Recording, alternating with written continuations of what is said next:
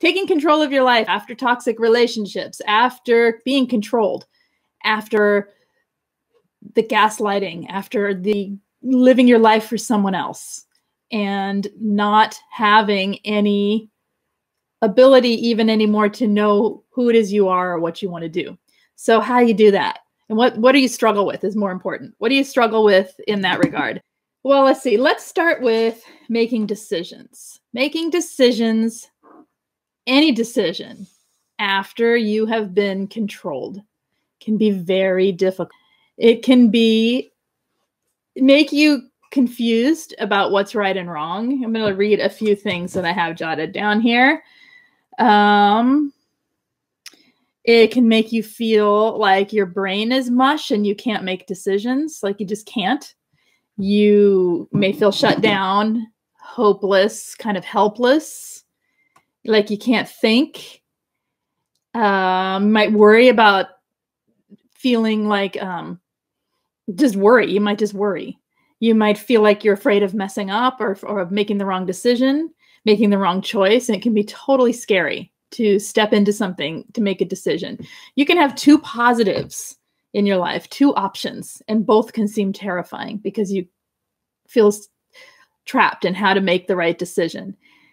And it can be a self-limiting trap, right? And the thing is that we know now, if we're out and we have gone through any amount of healing, we know that something in us,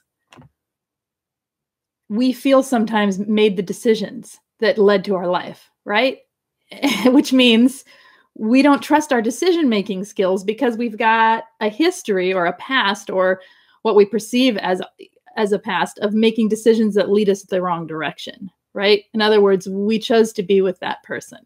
Now, we know logically that we didn't know what was going on and you can't know what you don't know, but there's a part of us that gets afraid and can't move forward or feels like it can't move forward, trying to get back to the old you, or even a new and improved you that now knows that, now has wisdom and knowledge behind the old you stuff, right? So anyway, with all that feeling of, you can hear in that, if I just say, I'm shut down, I'm hopeless, I can't think, I don't know how to make a decision, I'm worried I'm going to do the wrong thing. Can you hear the limiting beliefs in that? I can hear the limiting beliefs in that. I can hear that where a person who is stuck there is coming from, perhaps is from a place of limiting beliefs about themselves, about their capabilities of making decisions, about the fact that decisions they've made in the past have led them places they don't want to be, that their lives are not perfect now, and therefore they've made decisions that got there. You know what I mean? Like, we build ourselves up to thinking we can't actually make a decision. So let's look at healthy decision-making skills, or ideas for how to make decisions. Sometimes when you have a limiting belief, but you can actually justify that limiting belief through the proof of the things that have happened in your life. You know what I'm saying? Like, if you say, I always fail at blah, blah, blah, and you can prove that you always fail at it because you have a track record of failing at it, it's really hard to shift that limiting belief to, I can totally succeed at that thing, without a different strategy. So sometimes when we're stuck in our limiting beliefs and when we're stuck in the pattern of having been taught that we make poor decisions because we are controlled and manipulated into believing so through narcissistic abuse, it's adapting to other people's strategies or looking at strategies that are ways that go beyond the feeling level so that you can get some movement toward the decision you're trying to make. Is that making sense? So some ideas are, what are your views about the thing? Write them down. What are your views about the thing you're trying to make a decision about? If it's getting a new job or buying a car or whatever it is, whatever that decision is that you're struggling with, what are your views about it? Write it down in one paragraph. Don't elaborate. Don't put a whole lot of emotion, just your views. What do you believe? What do you want? What do you see it? What's the vision you have for that decision? Another one would be talk it out loud with people. Writing it is good too if you don't have people to talk to out loud. Get some support. But before you do that, I would make a list of pros and cons.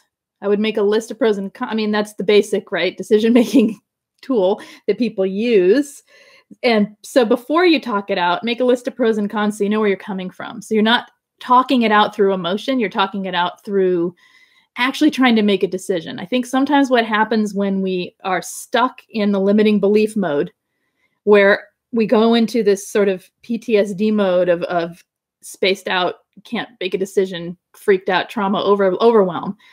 It's really hard to speak from a place of success. You're going to speak from the place where you feel, which is terrified and indecisive. So in order to get a clear vision, try to speak to people from a place of actually asking, what do you think is better? Not, can you please prove that what I'm thinking might happen actually will happen? Can you please prove the bad so I can just make the decision of no? You know, so if you want to actually make a clear decision, make your pros and cons list, then talk it out. So you're speaking from a place of a more logical view, right? So what are your hopes? So once you've figured out logically and you've put down what your vision is, what are your hopes? Bring in the emotion. What are your hopes for this decision? What are your hopes? How could it be good and how could it go wrong? What are your hopes? But more than the going wrong, what are your hopes for it? Does that seem achievable? Okay. Then ask yourself why 5 times. I love this. Why? 5 times. Okay. I want to take this job. I'm thinking about taking this job. Why? Because it's got better hours and it's pays better. Why is that important? Because I need the money, because I really like the extra time off to do whatever in the evening. Why? Oh, because I'm trying to improve myself. I want to go back to school, or because I'm trying to whatever. Why? So you keep going, go deeper and deeper and deeper into your own questioning of why you actually want to do the thing. If you stay on the surface, it's really hard to get to the meat of what you're trying to decide, right? A lot of our lives are on like really deep levels and we don't realize it. We act very surfacely all the time, right? But really we're living our life from a deeper place. We're just not going there. So why? 5 times. Get 5 levels deep into your question. That takes you out of the limiting beliefs. It forces you into actually following your own train of thought and actually gaining some self-agency, your decision, your choices. You can do that first, then talk it out loud with someone else. Get some awareness and understanding of what it is you want, not just on a surface level, but deeper, until you get to sometimes you may get to the point where this will make me feel like, aha, there's a nice deep feeling, right? So see what happens.